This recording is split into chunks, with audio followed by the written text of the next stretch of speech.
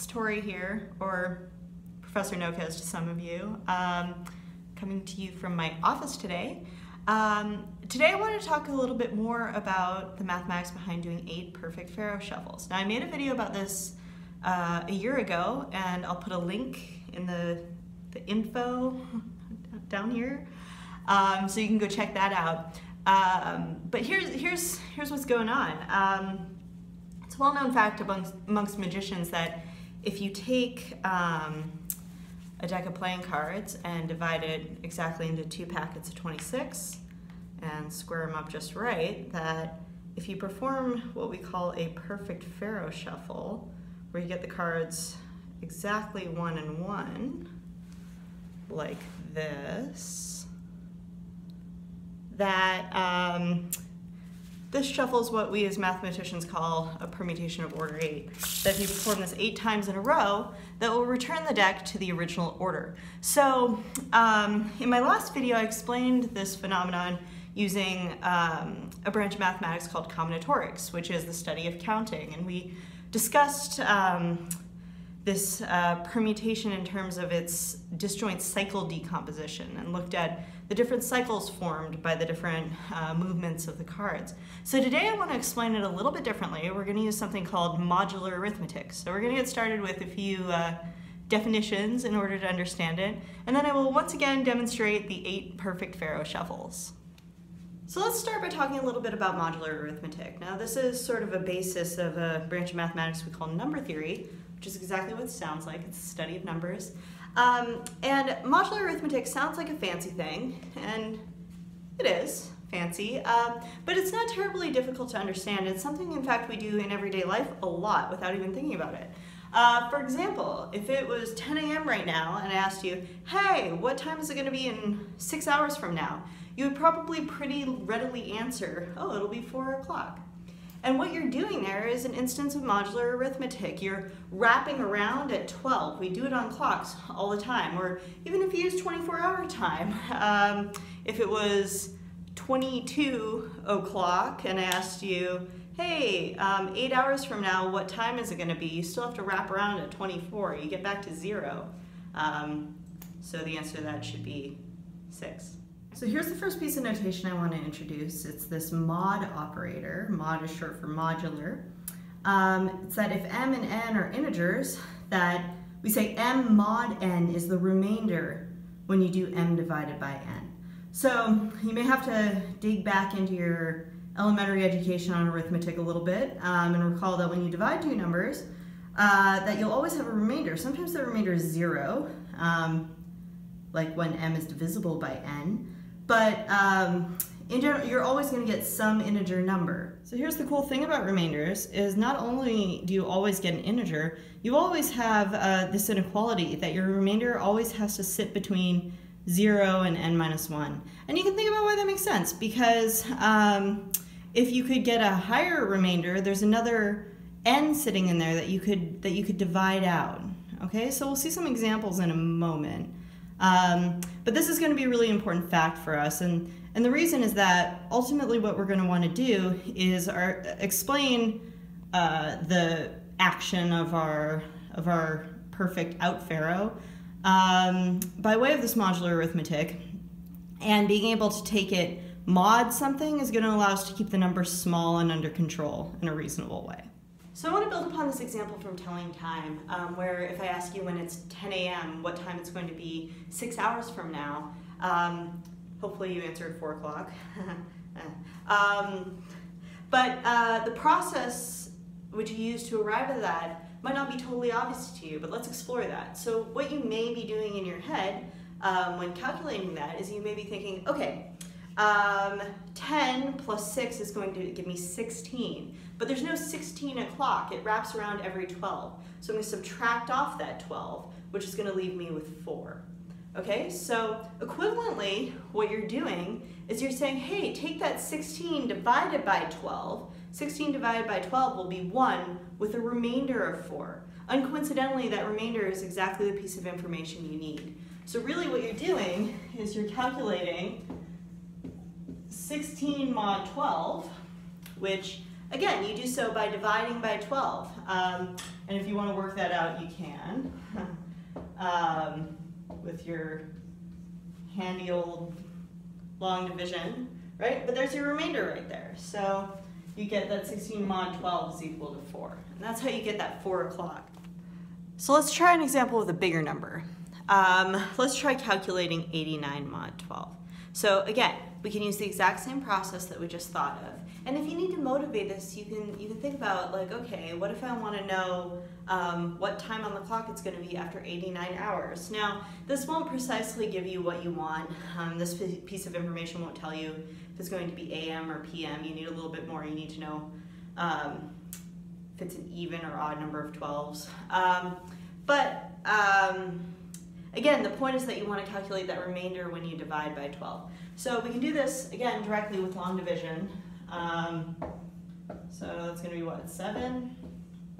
So we get something like this 5. Okay? So we know that the remainder is going to be 5.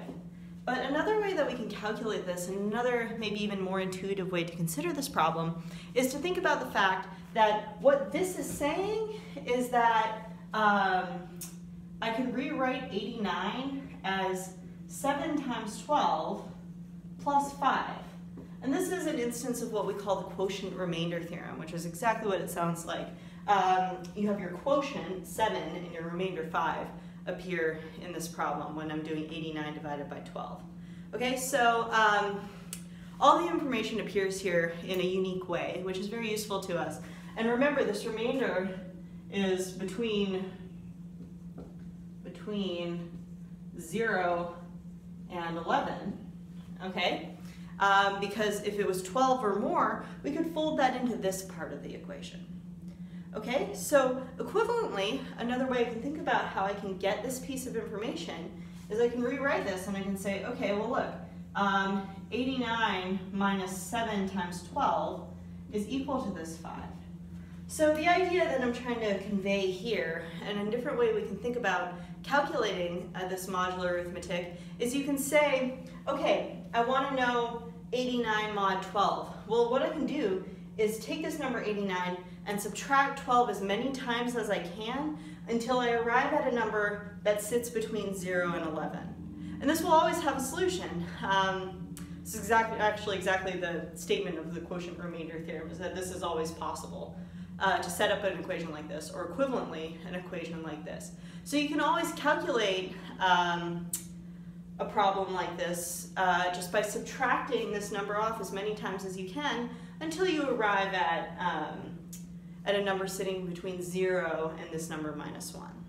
So to exhibit this relationship between subtracting off multiples of 12 and finding this remainder, I want to work that out here. So again, we have this equation which we can get just from performing the long division. But equivalently, we can arrive at whatever this number needs to be by subtracting 12 as many times as we can to maintain a positive integer between 0 and 11.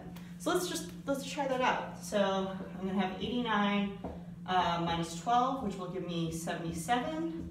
And then I'm going to subtract 12 again, which should give me 65. Let's subtract 12 again, which should give me 53. Okay, then I'm going to come up here. So 53 minus 12 is going to be 41, and then minus 12 again. And carry this guy over, we should get 29. Minus 12 will be 17. One more time. Minus 12 will give us 5. So look, if you just keep subtracting off 12s, eventually you're going to arrive at this remainder. Okay? And uncoincidentally, I'm saying that a lot, there aren't a lot of coincidences in the way that this modular arithmetic works out. I subtracted 12 1, 2, 3, 4, 5, 6, 7 times. That was the 7 that was indicated here in this equation. Okay, so this is going to be really useful in sort of our observations about developing a formula for how our perfect faro is going to work. Before we get to using this relationship between this sort of quotient remainder approach and this subtracting off multiples of whatever you're dividing by approach, thinking about modular arithmetic in order to describe the action of a perfect faro shuffle, we need to talk a little bit about the different types of perfect faro shuffles. So it turns out there's two. They're called in-faros and out-faros. And what we're going to be studying in this video is what we call an out-faro. So remember, a perfect faro shuffle is one in which you split the deck into 2 packets of 26, and then you weave the cards 1 and 1 and then complete the shuffle. But here's the thing, is that I have 2 choices to how I can start that weaving process. I can do it such that this bottom card, this ace of spades, stays on the bottom as I perform my faro, and that's what we call an out-faro. The ace of spades stays on the outside. Or I can perform what we call an in-faro, where my bottom card gets woven in and becomes the new second card from the bottom.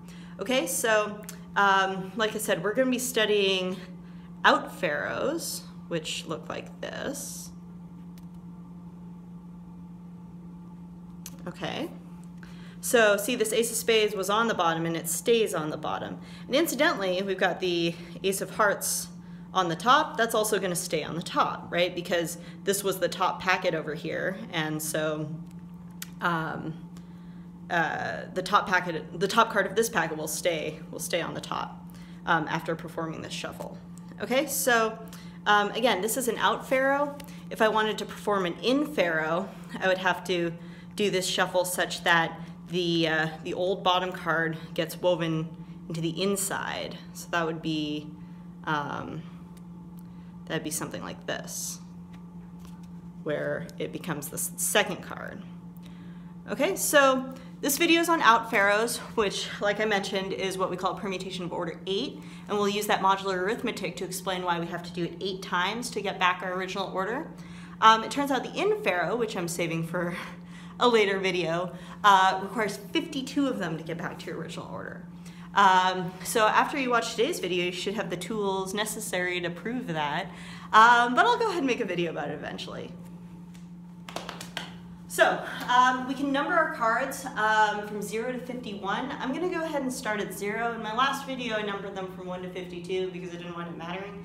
But you'll see why in a moment, why this is kind of an advantageous numbering system for our purposes with this modular arithmetic. So we have our cards here, and then we want to think about, after performing one perfect faro, how this is going to look. Okay?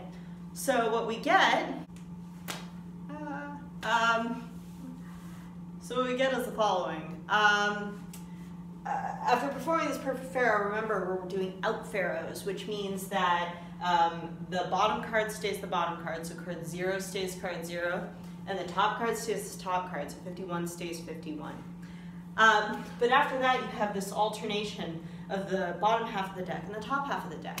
So the bottom half of the deck lends itself really nicely to sort of a formulaic approach. In particular, that 0 goes to 0, and then you introduce a new card, which means that 1 goes to 2, and then you get another card. So 2 is going to go to 4, etc. So for the bottom half of the deck, you can see the pattern quite quickly that the position number will just multiply by 2. And this is among various reasons that we want to start at 0, because that rule still holds at 0. 2 times 0 is 0.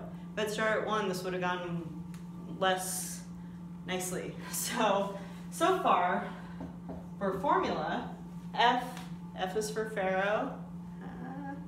Oh boy, okay. So for the formula, it's going to be 2 times x when x ranges between 0 and 25, which, remember, that's the bottom half of the deck. It's the bottom 26 cards because we start at 0. Okay, but then we need a rule for the top half, and this is a little bit more subtle, and this is going to require a little bit of cleverness in order to find. So look, this 2x rule should sort of reasonably work, but the problem is that if I multiply this by 2, I'm going to get a number outside of my range. It's going to be more than 51, right? 26 times 2 is going to be 52. But turns out if I subtract off 51, that's going to put me in the exact right position. And you can think about why this makes sense, because really what's happening, if you isolate your attention to just this half of the deck, you're doing the exact same thing that you're doing to the bottom half. You're putting a new card between all of them. Okay, so that's going to double their position length. But then you're also removing all these cards off the front, okay, is a way you can think about that. So what you're going to get here for the rest of them is it is in fact 2x, but you have to subtract off 51 for this kind of wraparound that you're experiencing. So this is going to be minus 51, and that's when x ranges between 26 and 51. Okay, so you can I just broke this marker. So for our top half of the deck for these purple cards, you can check explicitly that this formula is in fact going to give you the right positions. But you can even just think about a few test cases and about why this is going to make sense. For example, 27 times 2 is going to be 54, which minus 51 is 3, and 27 does in fact go to position 3. Right? And again, starting at 0 is what makes this numbering work out correctly in this sort of succinct way. And you can even check that this works for your final card, your 51, which 2 times 51 is going to be 102 minus 51 is 51. So you get back to your original position for 51, which is exactly what we expected. So this is going to be a formula for the action of our perfect faro shuffle. But this is kind of annoying to have these cases lurking around. Okay, so what we want to do is boil this down by taking advantage of modular arithmetic. So I've rewritten our formula here and written down a little claim for how I think we can clean this up. Now, so close. We almost get a single unified formula for every value of x. But it turns out we have to handle a special case for the very last card. So this is going to work for 51 of the cards for x between 0 and 50. And then that last card is just going to be fixed in place. And we'll see why in a little bit. And this is actually kind of important towards understanding this kind of relationship that we're relying on with modular arithmetic and subtracting off multiples of your divisor. But let's talk through this claim I've made, which turns out is not outrageous at all, because I'm going to justify it. So here we go. What I'm saying is that I think that we can describe this relationship via just 2x mod 51. And this, what we're going to do is examine why this is going to give us the right thing for most values of x, and why it's actually going to give us the wrong thing at 51, so we have to handle a case separately. So first let's look at when x ranges between 0 and 25. Okay, so if I multiply that number by 2, for any of these x's, the values that I'm going to get here are just going to be 0, 2, 4, all the way up to when x is 25, this is going to give me 50. Okay, so this is the range of this part of the function. And look at what the convenient thing is here. Remember what we said, the sort of observation about modular arithmetic is that when you take a number mod 51, the answer is going to range from 0 to 50. And look where all these numbers fall. They all fall between 0 and 50, precisely. So if I hit any of those numbers with a mod 51, it's just going to spit back out the same number. So because for this part of my domain, I'm evaluating just by multiplying by 2, if I do 2x and then take that number mod 51, I'm going to get back the same number. So this will in fact hold for this part of my function. Okay, so that bodes well. Then for the next part of my function, I need to think about what is the range of these numbers, okay? So in particular, I'm going to focus on this 2x, okay? And as I go from 26, and I'm just going to go up to 50, again, I'll handle 51 separately. But as I think about 2x, 2 times 26, I'm going to go 52, 54, 56, etc., all the way up to 100, okay? So again, if I think about taking these numbers mod 51, what's going to happen is that I'm going to subtract off one multiple of 51, and then that's going to be it, because then I'm going to fall in a range of 0 to 50. Okay, so if I take these numbers mod 51, what I'm going to get here is 1, 3, 5, etc. All the way up to 100 mod 51 is going to be 49. Okay? So these are going to give me the positions of all of these cards. If I take the mod 51, because I'm only subtracting one multiple of 51. Okay? So that means that this formula will work when x ranges from 26 to 50. So that's good. Okay? But then I have to worry about the number 51 itself. And here's where we run into trouble. Because if I do 2 times 51 mod 51, I'm going to get 0. It's divisible by 51, right? It's 51 times an integer. So the problem is if I plug 51 in this formula, it's going to give me 0, which is incorrect. The 51st card does not live at position 0 after a perfect faro. It lives at position 51. So I do have to handle this case separately. This rule works for all but the last card. Okay, and it turns out that using this in order to explain our 8 perfect faros, this is not going to be a problem. Okay, but I would be remiss in my duties as a mathematician if I didn't bring this up as a special case in our formula.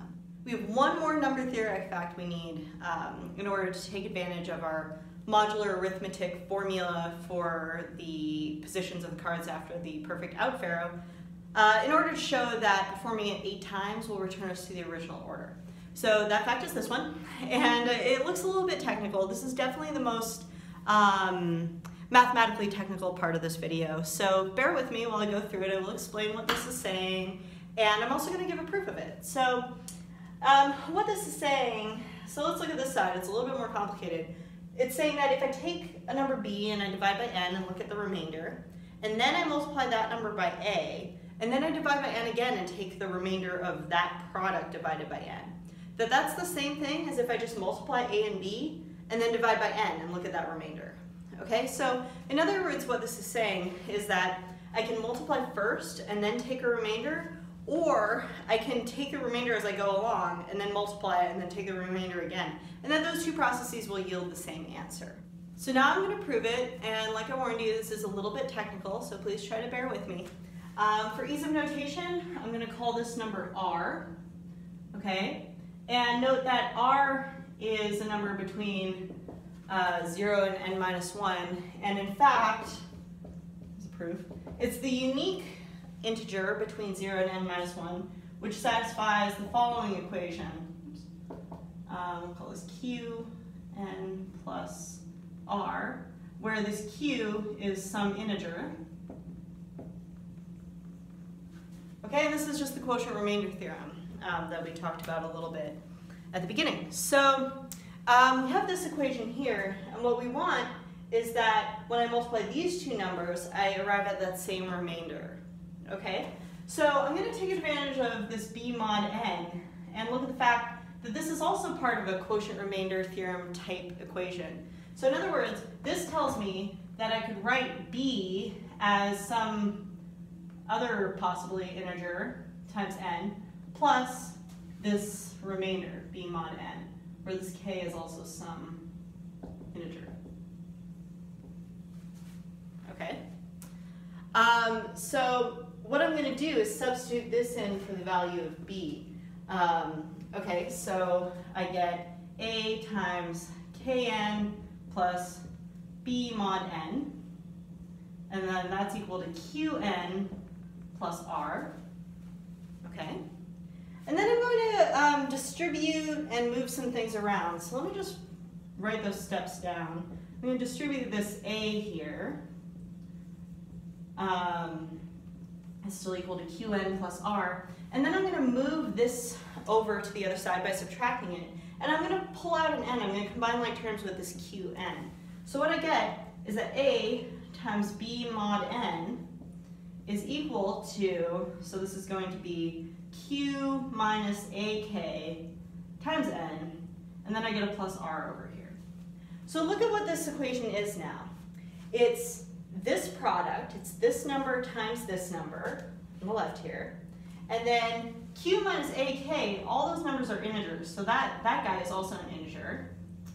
So some integer times n, and then this r still sits between 0 and n minus 1. So the quotient remainder theorem tells me that this number is unique. There's only one value from 0 to n minus 1, which could make it such that this equation has some integer here satisfying it. So the quotient remainder theorem tells me that this has to be the remainder when I divide this number by r, which is exactly what this half of the expression is telling me. It's that product mod n. Okay, so the uniqueness that we get out of the quotient remainder theorem tells us exactly that this r is in fact this remainder, which is what we want. So here comes the box, or if you prefer, QED. So this is the fact we're going to take advantage of. Now's the fun part! Well, I hope all of it has been the fun part. But this part is particularly fun because now's the payoff for the sort of number theory we've built up to understand this. So here's our function for the perfect faro. Okay, and I put f of 51 as 51 over here because this rule doesn't apply when x equals 51, but it applies for all the other x's. So let's study this guy. So what are we trying to do? What is the goal? Well, our goal is to show that if we perform this function 8 times, that's going to return every single x to its original position, right? So a way we can articulate that is that if we start with some x, that if we apply f to it 8 times, that we're going to get x back. So that's going to look like this. There's 1, 2, 3, 4, 5, 6, 7, and 8. Okay, so if we do that 8 times, that our input is equal to our output. That it just puts it back in the original order. Okay, so what does this mean for us? Well, in this case, in the case when x ranges from 0 to 50, it means that if I multiply by 2 8 times, over 5, 8, and then I take that mod 51 every single time, so I'm running out of room, but say 8 times. Okay, what we want is that that needs to be equal to the original x. Okay, but here's where we get to take advantage of the fact that we just proved, that we don't have to take the remainder at every single step. We can multiply and then take the remainder at the end. Okay, so what this equation winds up looking like is that if I multiply by 2 8 times x, that's the same as if, and then I take it mod 51, that's going to give me x back. Okay, so equivalently, what I need to show is that 2 to the 8 times x mod 51 is equal to x. Okay, so I am going to break this down a little bit more. So if I look at 2 to the 8x mod 51, well, I can use that same fact in reverse, that the product of these, it's the same as if I take one of the mod 51 and then take the product mod 51. Okay, so this is just that same fact that we proved right before we started in on this stuff. Okay, so here's the reason I did that, is that 2 to the 8th is a really nice number. It's 256 mod 51. Okay, and you can sort this out a few different ways, but the nice thing is that 51 goes into 256 5 times with a remainder of 1. Okay, there's that long division. So this number is 1. So we're going to get x times 1 mod 51, which is just x mod 51. Well, we already talked about this, that if you take a number that ranges from 0 to 50, like our x specifically does, then this is just going to be x. And again, this is since x is from 0 to 50. So this is precisely what we were trying to show, that if I apply this perfect faro 8 times, that's equivalent to saying 2 to the 8th times x, but mod 51, and that winds up being exactly equivalent to just getting back your original x. So this is exactly what we wanted. One more thing you got to worry about is when x is 51, but you get that one for free, right? Because if f of 51 is 51, if I apply it 8 times, say it like this, if f of 51 if I try to do that 8 times, well, every time I apply f, I'm just going to get back 51 again. So no matter how many times I apply f, this is still going to be equal to 51.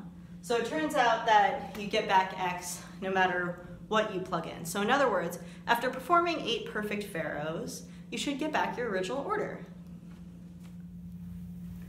This is the really fun part. I went ahead and put my cards in new deck order, so ace through king, ascending and then descending.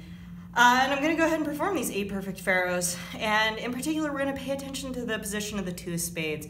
Now this is a kind of an obvious choice because in the starting order, the 2 of spades is in position number 1, right? Remember, the ace of spades is at 0.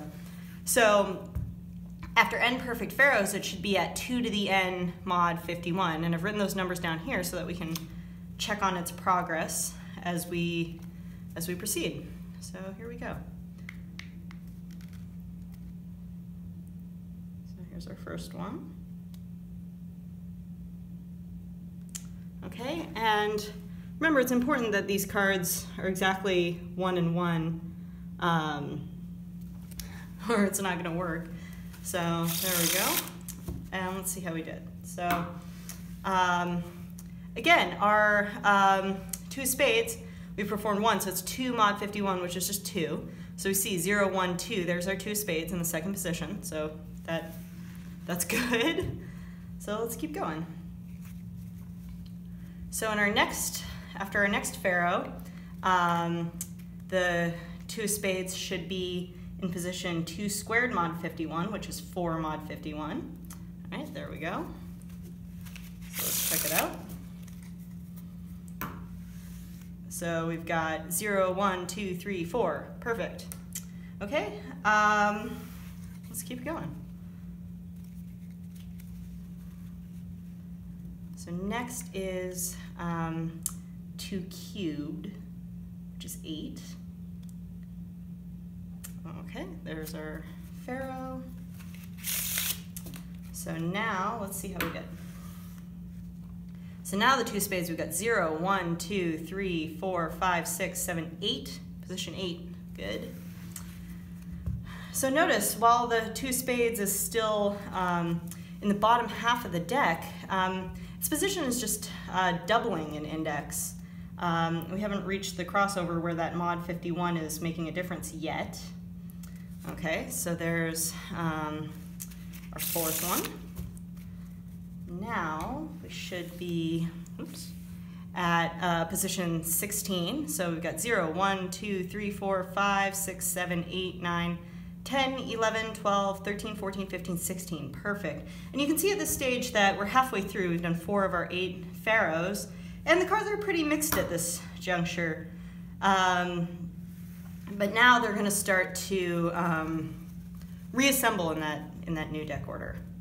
So here comes number 5.